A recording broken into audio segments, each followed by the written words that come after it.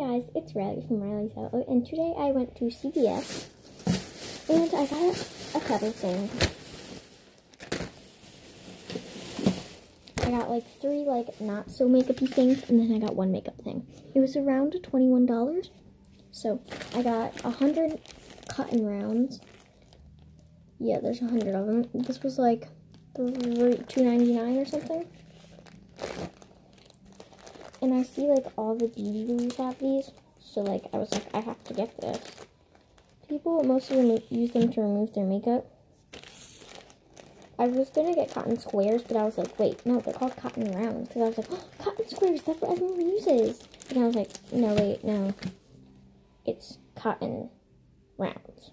Then I have these bunch of sponges to get in like creases and like, because I was gonna get a big pack of different sizes sponges, but that was like $9.60. So I got these tiny sponges like to get in the creases and like blend everything in. So this was around like $3.60 for like, let me see, for like 3,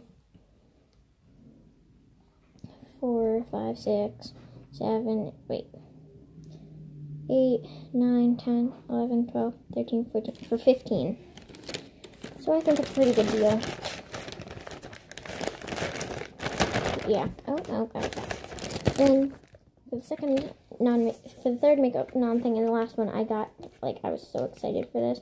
I got the bubble sheet mask. It was made in Korea, and I was like, it's a bubble mask. Oh wow. You have to wash your hands for 5 seconds, wash your face, put it on. Oh, it bubbles. And then you peel it off, and you just rub it in.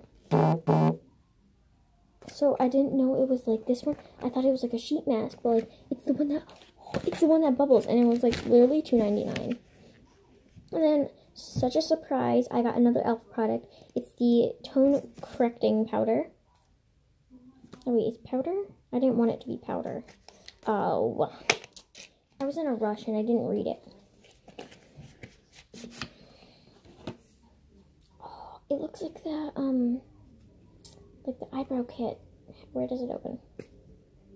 Yep, definitely a powder. Nope, the mirror thing just came out. Oh, there's already a little scratch in there. Okay. So, like,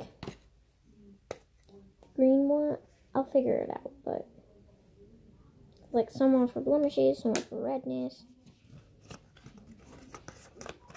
So, yeah, that's my e.l.f. product.